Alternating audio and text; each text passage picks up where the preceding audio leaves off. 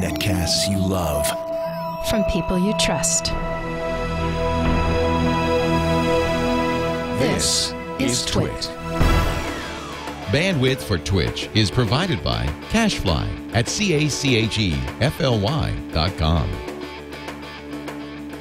This is Twitch, This Week in Computer Hardware, episode 149, recorded December 16th, 2011. A positive view on hardware. This episode of This Week in Computer Hardware is brought to you by Ford, featuring available voice-activated sync with sync services, which enables you to customize your driving experience with personalized news, traffic, and directions. Check it out in the new 2012 Ford Focus and at Ford.com/technology. And by Netflix. Watch thousands of TV episodes and movies on your PC, Mac, iPad, iPhone, or TV instantly. All streamed directly to you, saving you time, money, and hassle. For your free 30-day trial, go to netflix.com/twit. Welcome to Twitch, This Week in Computer Hardware. I'm Patrick Norton, joined as always by the man who is at home this week, Mr. Ryan Shrout of PCPro.com. How's it going, man? It's good. I plan on being home all through the holidays, actually, up until the hell that is CES.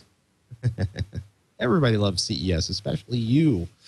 Should we leap right in today? I know it's Friday night when we're recording. This is very unusual. Yes. Your date night is being threatened. So, ladies and gentlemen, if the show seems a little brisk, it's all about Ryan's love life. Video perspective, Wow. Antec 1100 case review. I got to say, this is a good-looking case. If you're into the giant shiny window on the side of the case.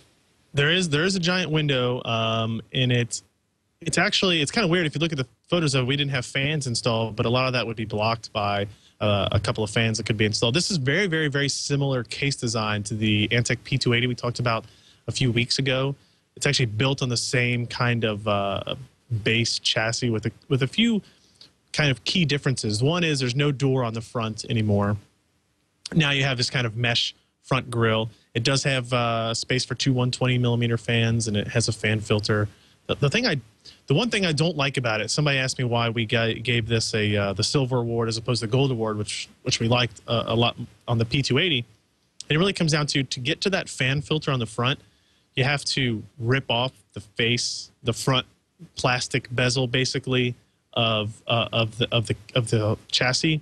And I know you've probably done that many times yourself, Patrick. And it's always kind of a scary feeling that when you take it off this time, this is the time that those plastic clips will break. Will finally shatter. Yeah, and then you run into some issue maybe with rattling or something like that. But I mean, otherwise it's got lots of the same features: support for XL-ATX motherboards, lots of hard drive bays. It does have a unique fan spot on the back door, like the back panel, where there's actually a fan pointed directly at the back of the processor, like so on the back side of the motherboard. It's kind of weird, but I guess it kind of makes sense, right? There's this kind of like a hot spot on a motherboard is right at where on the back of the CPU where the cooler mounts. So the same place where there's a big cutout opening for you to replace the cooler, there's also a 120-millimeter fan for you to. It's got that big 200-millimeter fan up front. I love that you can turn the LED off, but does it actually have a filter on the giant fan up front? Well, the one up top is an exhaust fan, so it does not. You're talking about the top 200-millimeter? No, the front. I'm looking at the bottom picture on the first page of the review where it says, rather than a spot for two more 120-millimeter fans up top, the 11. Oh, sorry. That is a skewed perspective of the case in that photo. We have turned it slightly because our camera would not get tall enough to take a picture of the top while sitting on the table. That's our fault. That's our bad. But it still has the side access. Anywhere where there's an intake filter, it does have, or any place where there's an intake fan, there is a filter. So that's nice. Very smart. Pretty cheap too, $120, and you get some of the benefits like the rubber kind of grommeted cable routing openings on the side of the motherboard and stuff. Pretty nice. You know, Antec's done a good job with these last two cases, trying to get back into that kind of hardcore mainstream enthusiast type market with low-cost options that have some pretty nice features. I personally, between the two, the P280 and 1100, kind of prefer the P280. I'm more of a fan of the noise dampening material that they use on the P280 that they don't use on this. This is more geared towards performance, has a lot more fan openings and options and that kind of stuff compared to the P280. But both are pretty good. Nice. The CPU you've been waiting to review for quite some time, the Intel Core i7-3930K Sandy Bridge E. Got a chance to get hands-on, and actually, I was impressed. You gave this the gigantic PC Perspective Gold Award. I'd say that's going to be a big thumbs up. It is. So Sandy Bridge E now is the kind of default highest performance enthusiast platform out there. The X79 chipset plus Sandy Bridge E, giving you 40 lanes of PCI Express, 6 cores, 12 threads, up to 3.9 gigahertz, that kind of stuff. The problem with the first processor review, which was the 3960X, standing for Extreme, is that it was $1,000 and $990 MSRP.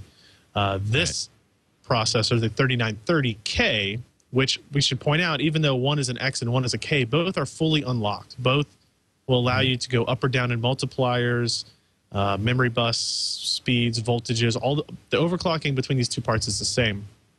There's no real delineation there. But this is $550. So not quite 50%, but pretty close to half of the cost of the 3960. Now, the difference in clock speed, though, is only like 2.5%. So you're getting about a 45% discount in price for a 2.5% decrease in clock speed and performance. Which is not even going to be noticeable in most benchmarks. Correct. Yeah, I mean, it's definitely not going to be noticeable in real-world usage. And even in our benchmarks, if you look at some of the stuff that's typically pretty CPU-centric, like the media encoding tests, like Handbrake or Virtual Dub, those types of things, the scores are very, very similar between the two. And, you know, in the places where the Sandy Bridge E definitely outpaced Sandy Bridge, it continues to do that. In the places where they were close before, it's a little bit closer now because, you know, you're losing that 2.5% clock speed. But you still get all the features of the X79 platform, the 40 lanes of PCI Express, the motherboards that have the capability to support quad SLI and quad crossfire and those types of things. It's a really good compromise, I guess I'll say, between the price and the performance that you got on the 3960. What I think might be even just as interesting, and hopefully, if everything goes well, we'll be able to talk about this next week, is that the third Sandy Bridge E processor, that's not going to be actually for sale until probably January, February timeframe, the 3820, I think it's called. It's actually a quad core, not a 6-core part, but you get the benefits of the PCI Express lanes and the platform and that kind of stuff. And we're hopefully be able to test that one before next week if everything falls into line. So, and that's the one that's going to be probably even about half the price of the 3930 that we're talking about now. So it'll be $990, $550, $275 or something like that. And that gets into the realm of the Core i7-920 that I know you are a big fan of and that tons of enthusiasts were fans of. And I'll be curious to see if the 3820 can kind of take that spot over. I'm not quite ready to upgrade, but it'll be nice to know that there will be a CPU worth upgrading to this time. Yeah. We should talk AMD Catalyst 11.12 driver, OpenGL 4.2 support for AMD HD 3D Tech when using a 3x1 landscape Eyefinity display group, improvements, basically enabling controlling dual graphics within the Vision Engine Control Center, RHEL 6.2 early look support, and all of that pretty much pales. You guys, PC Per says, screw that, if you're a gamer, screw that, get the AMD Catalyst 12.1 preview. Just skip 11.2, go to 12.1. This is pretty interesting, and I'm going to let you explain what's going on there so I don't screw it up. Well, it was odd. They've basically released 11.12 and 12.1 on the same day, 12.1 preview. So they do one major driver release every month, and that's 11.1 for January, 11.2 for February, and then 12.1 for January. Well, they released 12.1 preview. I think it has something to do with their upcoming graphics cards that we'll talk about later in the show as well. But 12.1 has everything that 11.12 has in it, plus it adds in interesting things like, let's see, where was it at here? I think it adds in all the fixes from 11.11 B and C, the Skyrim, the Battlefield 3 fixes. It also adds HD 3D technology for crossfire configurations and stereo 3D over HDMI 1.4a connections, 1080p at 30 hertz. They figured out how to kind of overdrive the HDMI 1.4a connection. It was previously limited to 24 hertz, and now they were able to get that up to 30 hertz. So you get a little bit better performance there. And both of these drivers, I think both of them, let me make sure, yes, they are the first to implement HD 3D, which is their version of 3D Vision, on Eyefinity displays. So we had NVIDIA Surround and 3D Vision Surround.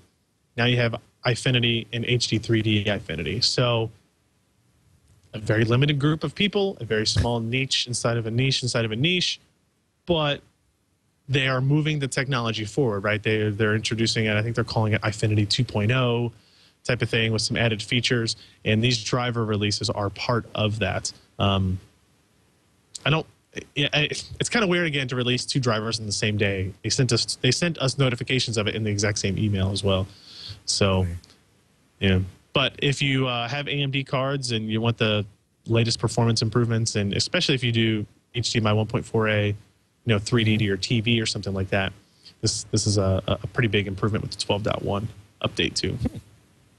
Yeah, not too bad. Speaking of pretty big improvements, Apple's going to, the rumor, we should say, Digitimes is the source on this one. They're basically, almost want to, they used to be kind of a trade publication to people in the consumer electronics industry or the PC industry, and now they've kind of become one of the great fodders of blogosphere mayhem. But the point that I'm so slowly getting to is the kind of increase in resolution that Apple pulled off with the iPhone going to the Retina display. They may be trying to pull off with the MacBook lineup. Quote, I'm going to quote from PCPro.com here. Allegedly, Digitimes has heard from sources in the upstream supply chain that the new MacBook displays will have as high as a 2880 by 1800 resolution. That's approximately 261.25 pixels per inch. To put that into context, a 1280 by 800 display, which you typically find on a 13-inch MacBook Pro, is 116 pixels per inch. That is a doubling of density and a fantastic and possibly even ridiculous resolution for a 13-inch display. On one hand, you'll be able to read like all your web pages, or at least most of your web page on your screen without scrolling. On the flip side, most of us without superhuman vision or people that don't live inside of Photoshop editing are going to be doing some it'll be interesting to see what they do to actually make text readable at that level of resolution. Now, the flip side of that, of course, is that this is essentially a rumor that Digitimes is publishing, based on sources upstream. So, sources upstream could be fundamentally accurate, like, I just sold an order for 100 million of these displays. Or it could be like somebody being like, hey, Apple's asking us to quote a spec for this kind of display. Because I would be really interested to see where they were getting that kind of glass from, because that is a higher resolution than anything I've heard of anywhere in terms of pixels per inch on a display of that size. I have it on a fairly good authority that this is, in fact, going to happen. So a totally different source in that regard. But it's... I'm kind of with you. I'm not sure I see the huge benefit. So obviously what they'll do is they'll just increase the relative text size and that kind of stuff. So they'll make text smoother, but not necessarily smaller, right? I mean, obviously, if you're talking about a 13-inch or a 15-inch screen, if you did the same resolution scaling that we have with that same DPI, that would be awful. What this kind of does for me is it gives me hope that we are going to see these types of screens in larger form factors on desktops as well in the not too distant future, right? If you can get a 2880 by 1800 resolution screen on a 13-inch display, then hopefully we'll see that on a 27-inch display, that Apple or some other vendors will be able to release as a desktop resolution, right? Because I mean, that would be awesome. That would solve a lot of problems. Especially, it would answer a lot of my complaints about 1080p. Yeah, especially if it was like $500 instead of $1,500. I mean, you can get like 2560 by 1660. Is that right? 2560 by 1600 displays right now, but usually at a phenomenal cost compared to a 1080p monitor. I mean, at this point, it's so funny. If you're looking for a 27-inch monitor, 32-inch monitor, unless you're going to pony up for $1,000 for the higher resolution models, it almost always pays to just basically buy an HDTV instead. It's my biggest complaint about technology right now is the somewhat stagnant display technology options we have. I don't really I like 3D. I think it's cool, but that's not where I think things should go. I really have it's a sore spot to me that 1080p has existed as long as it has become the standard that it has, and there's nothing really pushed beyond it. I did get some hands-on time with a 4K display recently, which was, for those who don't know, resolution of 4096 by 2160 on a 36-inch screen, and that was pretty awesome. There's a lot of HD Nation fans who insisted that 3D was a complete waste of time and that Hollywood should immediately jump to 4K display. Hollywood and the television studios should immediately jump to 4K content because that was the next logical step for resolution in home theaters. To put it, it's funny. The 4K display requires 2 dual-link DVI ports input into it. That's the amount of bandwidth that we're talking about with a connection like that. It was impressive to see, but I think the current selling price is about $26,000. It's come down. It's come down. Yeah, exactly. So it's like, well, I would really like that. That would be really cool. Imagine being able to test some games at 4096 by 2160, but I need to get a grant from the federal government first before we do that. Yeah, exactly. But I think it makes sense, Apple pushing this stuff again. Hopefully they're going to do this because I think it will only kind of filter down into the rest of the market. Somebody needs to do it first. Somebody needs to go beyond 1080p. ASUS has a 27-inch 1080p screen. It's nice, but when you start getting above 24-inch screen still, especially when you're sitting as close to it as you are with a computer monitor. Obviously with TVs it's a little bit different. I mean, you can do 720, as long as it's at the far end of the bar. But as soon as you're trying to put it 3 away from your face on a desktop, 1080p basically just it looks unpleasant when you're doing text. Yes, no, it doesn't. It's pleasant. Ford's cars, exactly. I gotta say, we've had a 2012 Ford Mustang. At Techzilla for a couple weeks in candy apple red, and it's really a challenge for me to behave myself behind the wheel. But we should take a moment. Why do you have to behave yourself? It's not your car, right? It's still my driver's license, dude. It's my insurance payments is the problem. All right, that's fair. So with that, we will let you know that this episode is brought to you by Ford, featuring available voice-activated sync with sync services, including some new stuff like personalized news, traffic, and directions. Sync Services enables you to personalize your driving experience, so whenever you get in your car, you always have access to the information that you want, not anybody else, no other drivers. You get personalized alerts for weather, sports, news, stocks, even horoscopes if you're into that kind of thing. I'm always interested in what Sagittarius has to tell me. Personalized traffic alerts on frequently traveled routes. That's kind of nice. If it knows you're frequently driving between Petaluma and Oakland, Patrick, it will know to alert you of all those accidents on 101. The ferry. Yeah. The updates are delivered to you via an available in-dash display or to read as you drive or sent to your mobile device via SMS. So there's lots of different options there depending on whatever hardware you have inside your car. And Sync users can personalize their accounts with the information they want at the Ford website, ford.com/sync. So you don't have to worry about kind of fooling with an in-screen display or doing something from your phone or anything like that. You get the ability to set all that up on a computer where the interface is nice and easy to use, keyboard, mouse, all that kind of stuff, and then it's all ready for you when you get into the car. Ford Sync with Sync Services, personalized traffic and information services are available on the 2012 Ford Focus. You can learn more about this and other technologies Ford is bringing to its vehicles at ford.com/technology. And we thank them for their support of This Week in Computer Hardware. Woohoo! We have more news items to get to before we jump into some emails.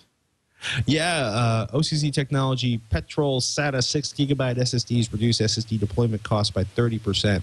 This is actually, look, everybody wants an SSD, or at least everybody that wants a faster machine or ridiculously fast boot up times. And I guess earlier this week, I want to say Tuesday this week, Friday, Wednesday this week, earlier this week, OCZ launched an IndieLinks Everest-based SSD series called Petrol, which would be the British word for gasoline. Quote, the Petrol series enables future adoption of SSDs and cost-sensitive applications while taking advantage of real-world performance and a complete set of the IndieLinks Everest platform, or complete feature set. And I was kind of curious, did they actually figure out a way to drop the cost by 30%, or are they just using, because they're using the IndieLinks and memory prices have come down? I'm just kind of curious how they can deliver 128 gigs for 150, 256 gigs for 340. This is MSRP, by the way, not street. Yep. And a half a terabyte for $649, which, on the other hand, I start thinking of some of the other prices out there, and I hate to say it, they don't seem as, I'm thinking of street prices versus MSRP. So I'm looking at their MSRP versus other people's street prices. But I want to see what the street prices of this new generation of hard drive is. I also want to know how reliable it is. I also want to know how they cut the price. Well, Alan tried to explain it to me a little bit last night. They're using different flash and a slightly cut down version of the controller. So you'll notice like the performance is 400 megabytes per second read speed, which is really good, but it's limited to like 170 megabytes per second write speed, which is significantly lower. Also, the random write IOPS per second are fairly low as well. If you look at those are 7,700, I think, at the 128 gig model, or the 128 gig, SSD. So those are lowered, and that is why you're getting this performance decrease. But I think the pricing model is actually really aggressive. So we're talking about 128 gig drive for $150 MSRP, like you're saying. And street prices will probably be a little bit lower than that when these finally come out. And the fact that you can get a 64 gig model for $90 just right out the door, compared to, this is basically the same as, what was the SSD that was released that's based on the same controller? I can't remember the name of it.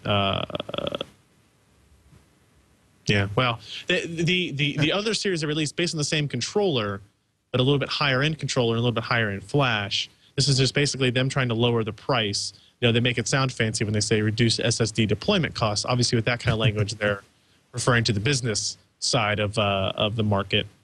Right. But the idea is, even when these show up in the consumer fields at Amazon and Newegg, they will be lower cost. And that's all we want, right? That's what we want to see, is these go down quickly.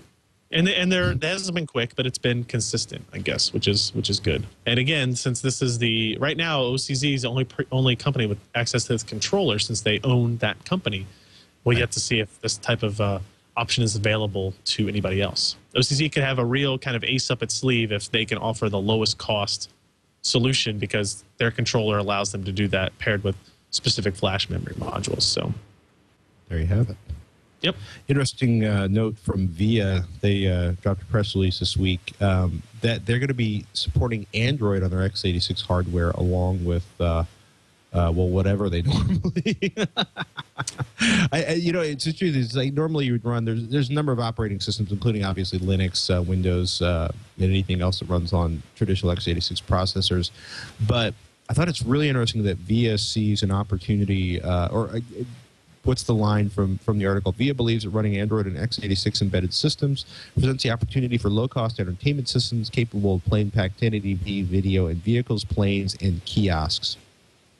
And it's kind of funny because you look at embedded systems from VIA, they make a whole bunch of them, and there's all sorts of operating systems that have traditionally been run on those. But I think it's interesting that they're looking at an x86 compatible platform that's got what I'll call, for lack of a better set of language, BIOS support for Android. And it's interesting, Android SDKs, and then VIA's got what they call the Smart ETK, or Embedded Toolkit, that allows, quote, monitoring and control of peripherals. So it's interesting that they're saying, like, applications of this include controlling lights or environmental systems in your home via a touchscreen-enabled embedded home control center, They've got a video where VIA is showing off Android running on their EITX 3002 platform. And then using a touchscreen panel connected to it to control an external light or fan. And I can't decide if this is something they kind of have a customer in mind for, or they're like, we did this really cool thing where it could play 1080p video and acts as your central home controller. They tend to do the latter. They tend to be, they tend to go with, here's this really cool thing we built. Right. Please, somebody find an application and buy a lot of them. But I mean, this is, we talk at the end of this news piece that Tim wrote up, I believe, that Android x86 is already out there, and it's kind of a hack project to get Android on there. But Android announced that they were going to support x86 at IDF in September when they got up on stage with Intel and said, yeah, we're going to support Android. It's going to be one of our primary platforms for Android going forward. So, this is kind of them saying, hey, we have hardware. It's already in place for this. Right. VIA has traditionally been known as, low power, low performance computing options, not necessarily small enough to get into the phone market, but definitely for, the computers on airplanes and that type of thing that they're talking about, home automation, those things as well. So it's interesting to see. Yeah. I thought it was also interesting. You guys were in the lab during the setup. I've been in this situation myself because no matter how much money Intel or NVIDIA might throw at Q&A testing, they're never going to, at this stage, they're never going to cover every variation of a GPU with every variation of a motherboard and BIOS and manufacturer. And right. You were trying to get SLI running on an X79 motherboard. And I'm kind of curious, is it only the EVGA GTX 560 Ti win, or all the GTX 560s that you cannot run in SLI on X79 motherboards? Much to my dismay, apparently it is only this particular card. The very one that I had installed first to, basically I completely rebuilt our GPU test bed for the pending Radeon 7000 series launch. And we decided to go with X79, Sandy Bridge G, 16 gigs of memory, wanted the best of the best, again, to make sure we put as much of the bottleneck on the GPU as possible. And I was like, okay, well, here's the set of cards I want to test for this upcoming review. This GTX 560 Ti wins sitting here. Let's just do that one first. And then I spent an hour and a half banging my head on the table trying to figure out why this card will not work, why SLI is not working. I went through like 6 or 7 different driver revisions. I went so far as to see which driver revision I used on the initial review, go find that one in a previous release somewhere and install that one, and still didn't get it to work. And that is when I said, okay, this is not my fault, I don't think. And it's kind of, it's more of a PSA in the news piece, but then I kind of use it as a soapbox opportunity to complain about NVIDIA's continued insistence that SLI be a licensed technology as opposed to just an open technology. Crossfire will run on any board that has 2 PCI Express slots, 2 full-size PCI Express slots. If you can plug in 2 video cards, it will almost always work. They don't charge anybody for it. They don't pretend that there's some kind of vetting program for it. NVIDIA, on the other hand, still wants to preserve their brand. They want to select which motherboards get SLI and that kind of stuff, even though they do blanket licenses to these vendors like Gigabyte and MSI and ASUS. And they charge a little bit of money, not a lot, but just a little bit, just enough to make sure that it's a licensing program. But because of that, you get into these things where the drivers have to recognize specific keys in the BIOS and specific keys in the graphics card in order for it all to be enabled. And what we ran into is, okay, here's a brand new platform, X79, and something doesn't match up. The driver and the BIOS and all the graphics card are not working together as they should, not because of any technical reason, but purely because of, we forgot to hit that switch in the driver. Damn, our bad. And it's a licensing thing. They wanted to make sure that you couldn't run SLI on everything. So it was a pain in the ass, cost me a lot of time. And I'm sure that there are consumers out there that bought this card. I know there are. And how many of them are going to upgrade to X79 platforms, and how long do we have to wait for it to actually be enabled is the problem. So I'm hoping that it gets enabled by the weekend, because I have a lot of crap to do on this platform. So, and it's not playing Skyrim, it's benchmarking people. Yeah. Unfortunately, you are correct. Oh man! Speaking of unfortunately and driver recognition issues. So Bulldozer, one of the issues with Bulldozer is that, or one of the issues with Bulldozer performance, right? Since we've bagged a lot on Bulldozer, and Bulldozer actually does a lot of cool stuff, but essentially Windows 7, Windows 8 will detect all the Bulldozer's processing cores properly, although we could argue on the definition of a core and whether or not Bulldozer has as many cores as we think it does, which we probably don't want to get into right now. But Microsoft released a patch. VR Zone has a really good article on it. Microsoft released a patch titled, quote, an update to optimize the performance of AMD Bulldozer CPUs that are used by Windows 7-based or Windows Server 2008 R2-based computers is available. So Bulldozer architecture, basically, if the turbo mode isn't working properly or detected properly, it doesn't give you the performance. Microsoft said this patch was going to increase performance anywhere between 2 and 7%, which is not bad for a kernel hot fix being dropped onto an existing operating system. But the patch got pulled, mostly because it was creating a lot of problems for a lot of people who downloaded it. So here's the thing. There will be a properly engineered patch that should not cause as many traumatic problems for end users of the Bulldozer processor. However, right now the patch is gone, and don't get too upset. It'll be back. Yeah, pretty much. It was like I got notice of it last night, and people were like, "Oh, Ryan, you're gonna test this now." I was like, "Yeah." I was like, "All right, I'll get the Bulldozer system back out and do that." And then, oh, wait a minute. I don't see it listed on the downloads list anymore. Do a little research. Oh, well, it doesn't exist anymore. That's good. I had a lot of stuff to do tonight anyway. We'll move on to something else later. I hate it when that happens. Yeah. Well, while we're talking AMD, let's talk about Radeon HD 7970. Specs have been leaked. 3.5 teraflops, 3 gigabytes of VRAM, which is a freaking mess. Yep. What's generating texture maps that big that you need multi-display gaming is really what I think that comes down to. A 3 gigabyte buffer is, even at a 2560 by 1600 screen, I think is going to be overkill. But when we start talking about 3 displays at 1080p, you're talking about 5760 by 1080 resolutions. AMD's cards support 5 display Affinity configurations. You're talking about even more pixels. And, as you add GPUs, you don't add the frame buffer to them.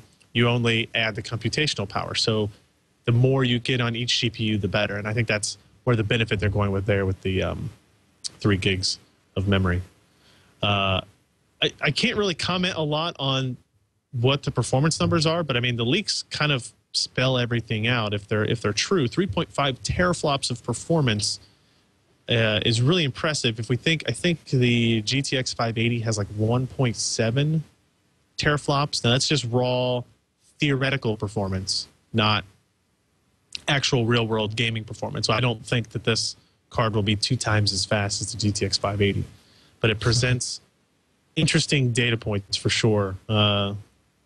What's it say? 2048 ALUs, so essentially 2048 shader processors. Yeah. Is this $1,000 GPU? I don't think so. No. I don't think this will be outside of our normal realm of GPU prices. That was one thing that I was looking at. I was like, it's not a dual GPU card or anything. It's just it's built on 28 nanometer, right? So it's the first 28 nanometer GPU. So they're able to get that die space down and put some more stuff in there. And that is why we rebuilt our test bed. So I'm trying to think when I don't know if it'll be next week or not, but things are still kind of shifting around. But that is the card, as the leaks that permutate across the interwebs indicate. We're getting close to the release.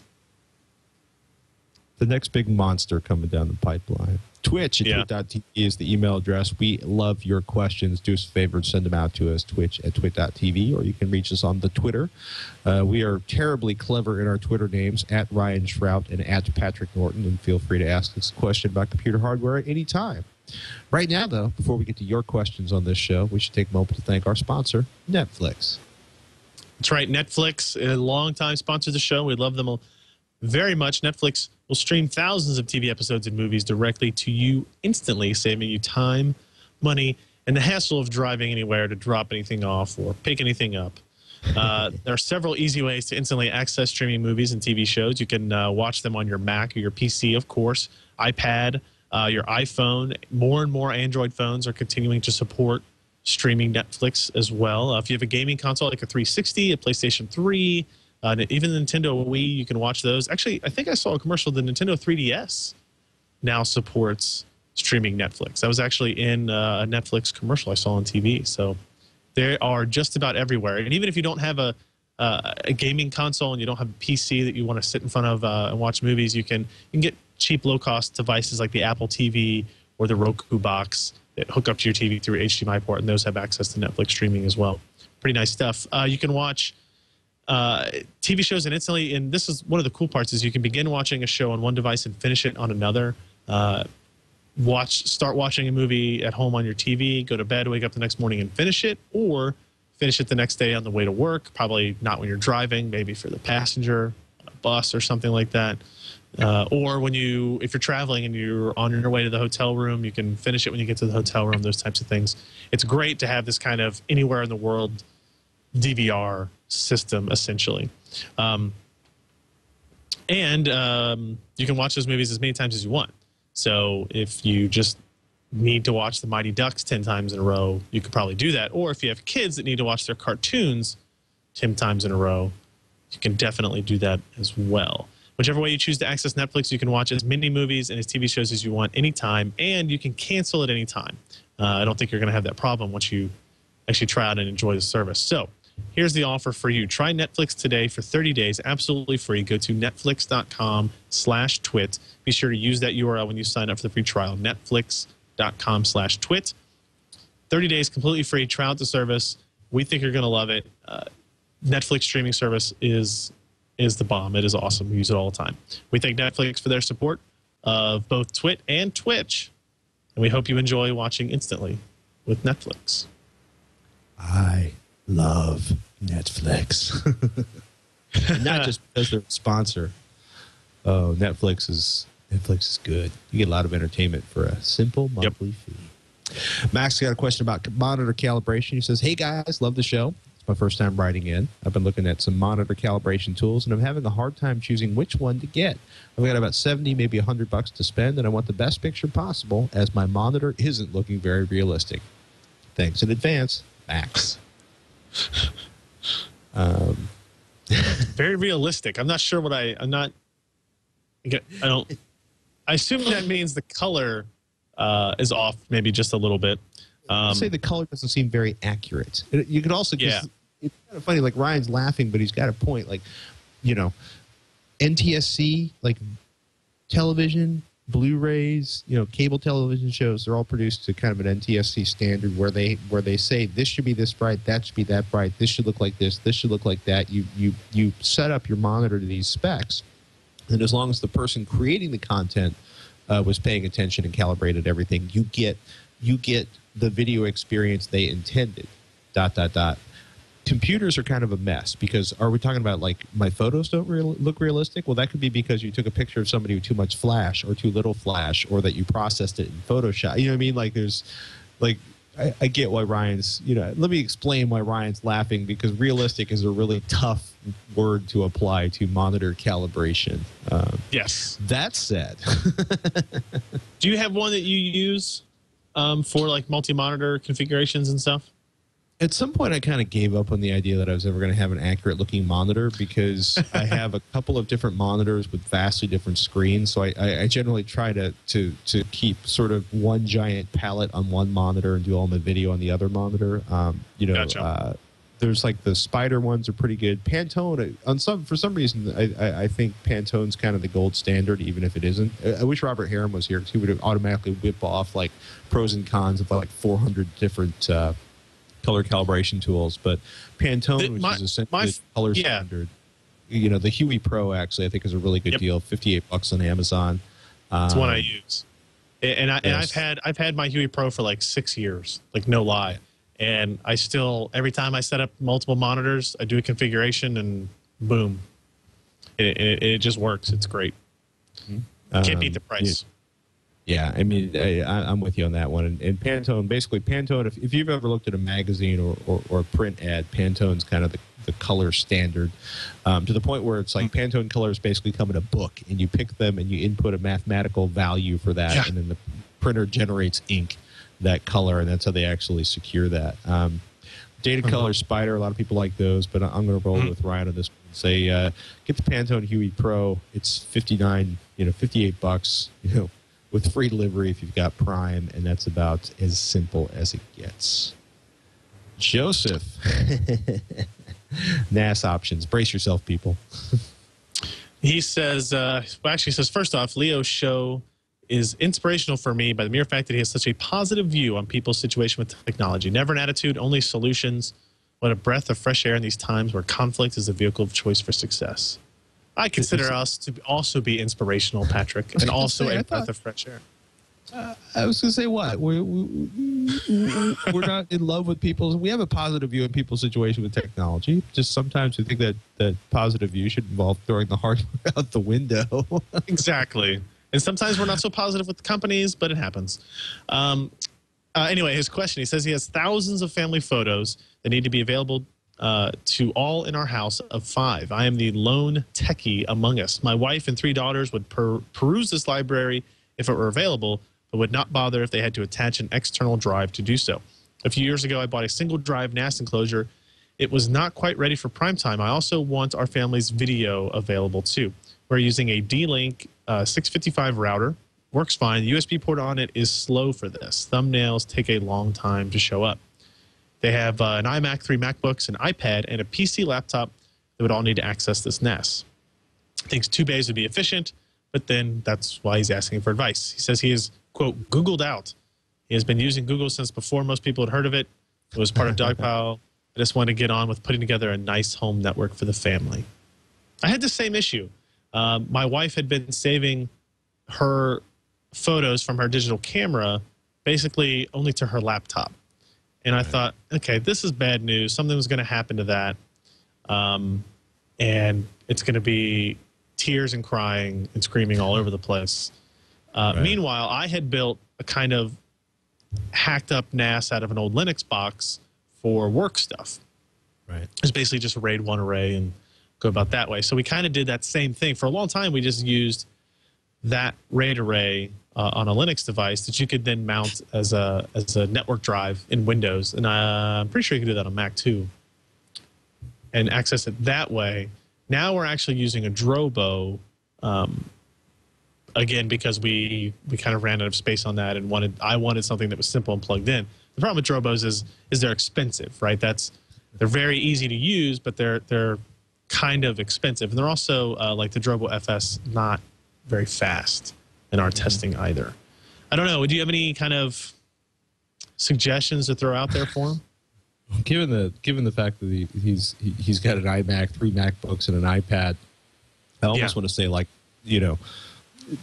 pick a, I also want to say skip the NAS, back things up. Use the NAS for storage, backups. Make sure, by the way, you also back up your thousands of digital photos somewhere off-site, whether it's like every month you swap hard drives with a cousin with all these photos on them, or using something like Carbonite or Crash Plan.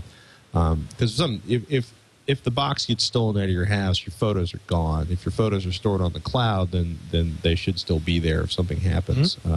If the photos on the cloud are wiped out, it usually means like thermonuclear warfare or something else where you lost your digital photos. It's not going to be a real critical kind of. It's not going to be first in your mind. But part of me was also like, man, if you got an iMac, 3 MacBooks, and an iPad, like set up an iTunes server that everything's tied into and put the photos on there. But the other thought I had was anything that supports UPnP actually should make everything fairly easy to find. And I was looking, like, I know FreeNAS 8.0.2 did not have I'm looking for the freenas.org/category/version-comparison.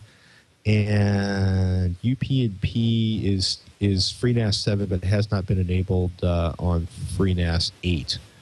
Okay. So part of me would say like a FreeNAS box has possibilities. An Unraid box might have possibilities if you're looking to save money. Or, just build an inexpensive PC, turn on file sharing there and share it through iTunes or something. But I'd be curious what everybody else is using to share their photos inside the house. But for me, it's like I try to put everything on UP&P and tie it to an iTunes box and think about it as little as possible. The backup side, I thought about a lot more than that, but I'm also re-engineering that over the holiday break, so it should be interesting to see what horrible things I've done to the photo collection between now and CES. Yeah, ours is really just a network share. Then he mentioned specifically like the thumbnails load slowly. That is the case on our Drobo as well. It is that case in our office as well, where we kind of share things. The thumbnail images are kind of generated on the fly on each local machine, at least on a Windows machine. I don't know exactly how it's done on a Mac. So that may not be indicative of exactly how slow it is, right? So make sure you have gigabit networking where you're wired, G or N where you're wireless. It's not going to be as fast as having it locally. It's definitely not going to be the case, but there are a lot of good options out there. How about an interesting email here from a different Patrick about thermal paste for a GPU. Oh, boy. Hey, Ryan and Patrick, first off, love the show. Keep it up. I've got a quick question for you guys, and I'm pretty sure I've never heard before on the show. Do GPU vendors put too much thermal paste on their chips, and what is the quality of said paste? Oh, dear. The reason I asked is because recently I was doing my usual dusting inside my computer and decided to take my Gigabyte GTX 480 out to inspect it. I took the plastic casing off around the heatsink and discovered there was way too much thermal paste between the chip and the heatsink. I then proceeded to take the card apart, completely remove the caked-on paste, and reapplied some Arctic silver that I had lying around. Is this a common problem? After all was said and done, my card's temperature dropped slightly at idle and by about 8 degrees Celsius under full load. Thanks for your time, and keep up the fantastic work. Thank you, Patrick. Well, here's the thing, right? Most consumer electronics are assembled offshore. They are assembled very, very fast by people who are working like 12-hour days for $2 a day and not making a lot of money. And QC varies radically from vendor to vendor.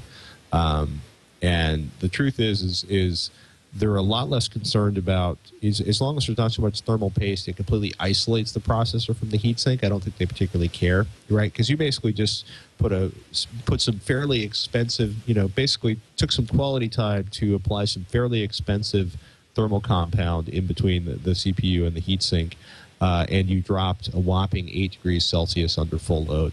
Which on one hand, that's great, but on the other hand, I've done the same thing with a CPU and dropped like 25 to 50 degrees Celsius under full load. Probably 25 degrees, 50 is probably pushing it. But, generally speaking, depending on the vendor and depending on the QC the vendor pays for, essentially from the people manufacturing their cards.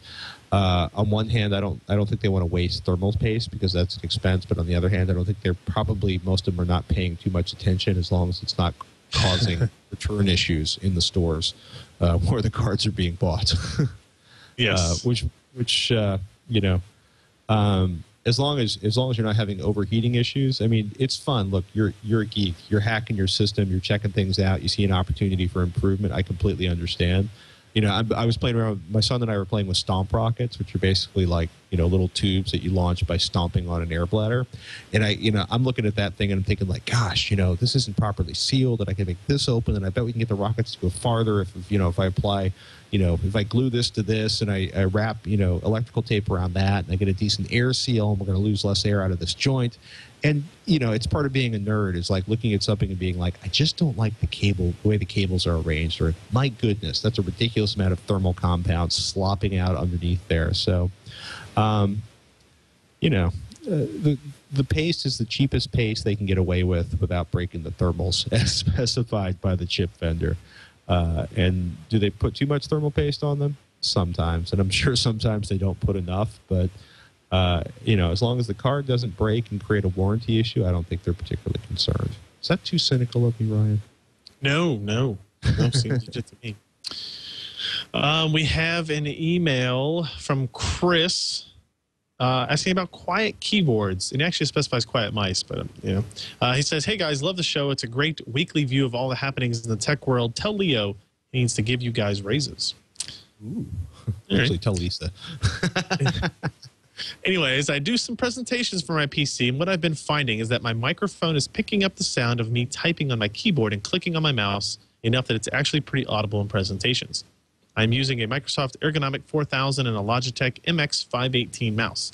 While they're perfect for regular use, do you have any thoughts on mice keyboards that would do away with all the typing and mouse clicks in the presentation? I assume you guys are typing and mouse clicking away throughout the podcast, but I never hear anything. What are you guys using? So part of that magic is the microphone, not necessarily the keyboard. So Patrick and I are actually both using Heil PR40 microphones, which do a very, very, very good job of blocking out sound behind them. So I can type away on my keyboard as I'm doing right now, and you can't hear it. Exactly. So I only know about keyboards that are loud, I have to be honest. Right. All of the cherry switches and mechanicals and all that kind of stuff, they are particularly loud.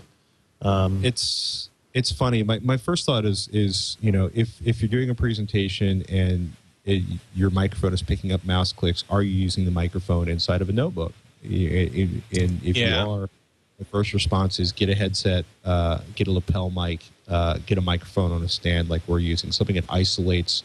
If the keyboard and mouse are making noise that you can hear, first of all, get the microphone out of the computer.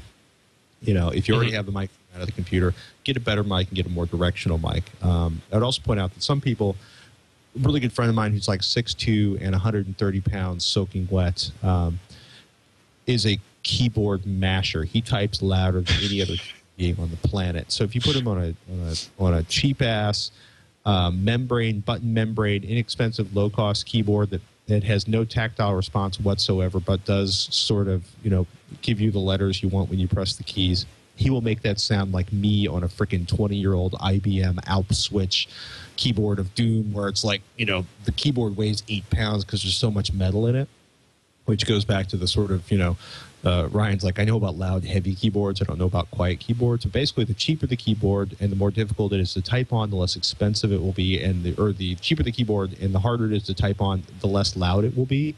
But for us, the reason we sound so good is the microphones we're using, and getting a microphone, getting a lapel mic, or getting a headset mic, something that gets the microphone, makes it very directional, puts it close to your mouth, and as far away from the keyboard and mouse as possible is going to do the most, is going to make the biggest steps towards quieting behind your keyboard. The only bit of information I was able to find on a quick search for specifically keyboards is apparently Logitech has a technology they call Perfect Stroke, which enables whisper quiet typing. And that is available on 3 of their keyboards, De Novo Edge, the illuminated keyboard, and the wireless illuminated keyboard. So there you go. Actually, the De Novo Edge is the same one I use we did use it at one point at home in front of the TV because it has a little circular touchpad there for a mouse, which would also be silent. So you can check that out if you want. So there are apparently 3 of them marketed by Logitech as being whisper quiet. Whisper quiet. Not like that vacuum cleaner you bought. Yeah, exactly. It's whisper quiet. Comfortable, fluid, and whisper quiet. That's what it says. So there you have it. All right, we just got a couple more notes to get through here. You want to take a question from Rick? Rick says in episode 148 you were discussing some guy that wanted to back up something like 2 terabytes of data and that his upload bandwidth was only 100K. You suggested he take his computer to a friend and back up there, but there was a comment about problems with copying large amounts of data. I'm a longtime VMware user and frequently have to copy 100-plus gig VMs, virtual machines. I'm also frequently called to back up a crash, usually meaning hopelessly infected systems data files. What I usually do is boot a Linux distro and copy the files that way. Using a boot CD, even a WinPE CD, make sure that the copy doesn't terminate 99% of the way through because the file is locked or something.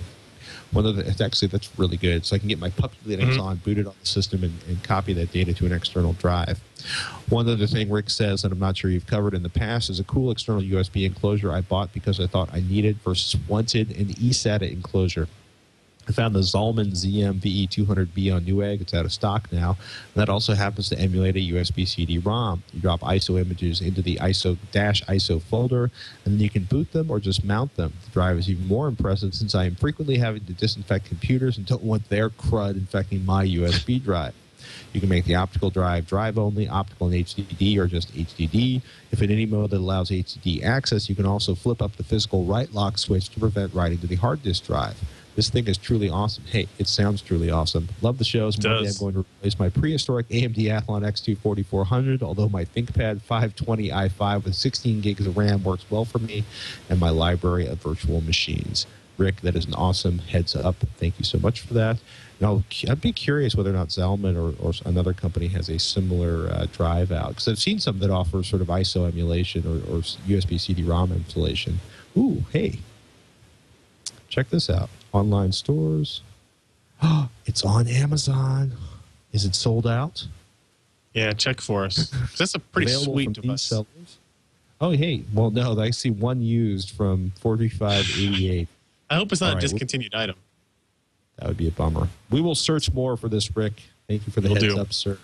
Oh, go ahead. I was going to say, when Robert Hare was on, we had a question about an electrician wanted to know if he could splice a second power supply unit into a first power supply unit.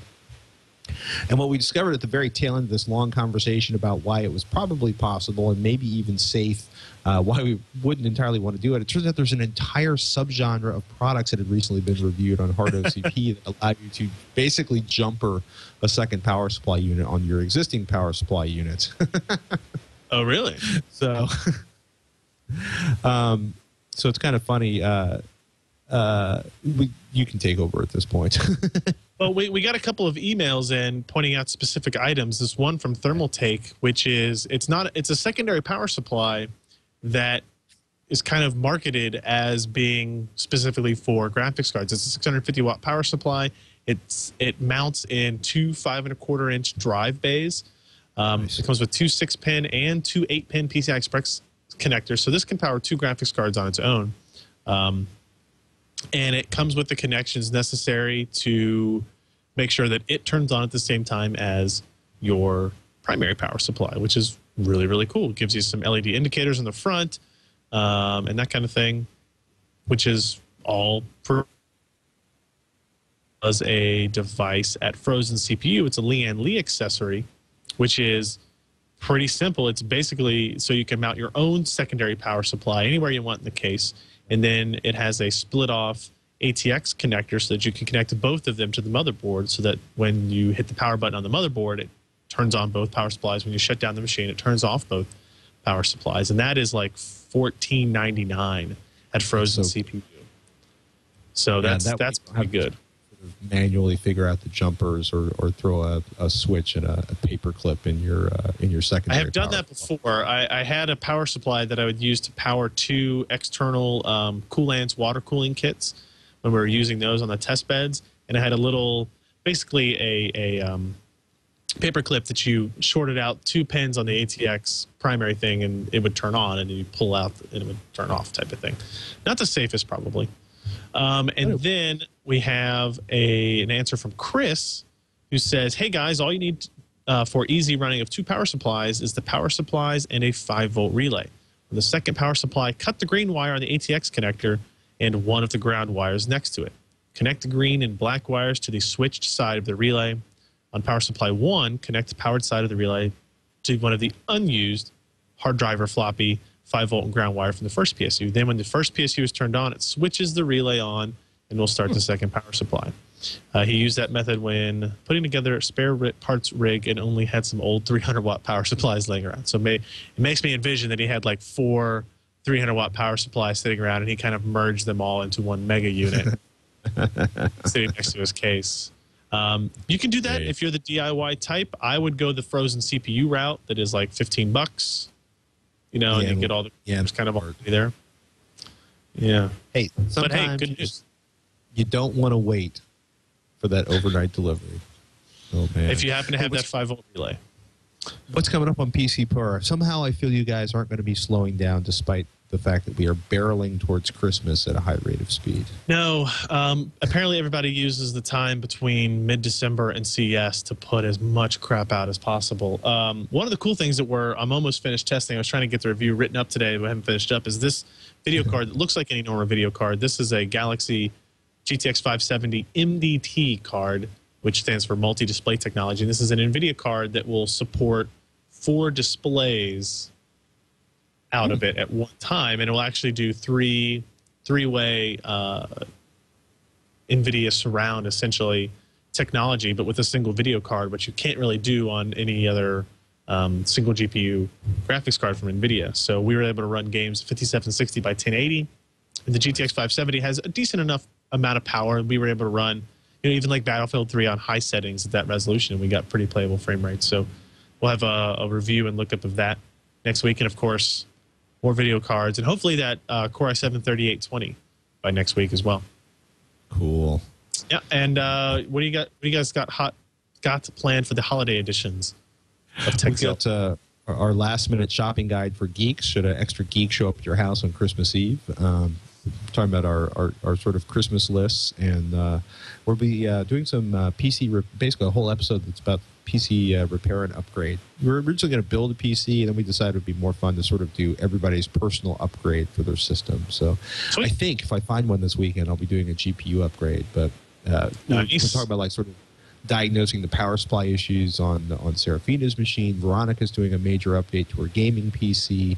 And hopefully, Veronica talked Roger into a major upgrade to the CPU and motherboard in his incredibly aged gaming box. So that'll be fun. Excellent. Awesome.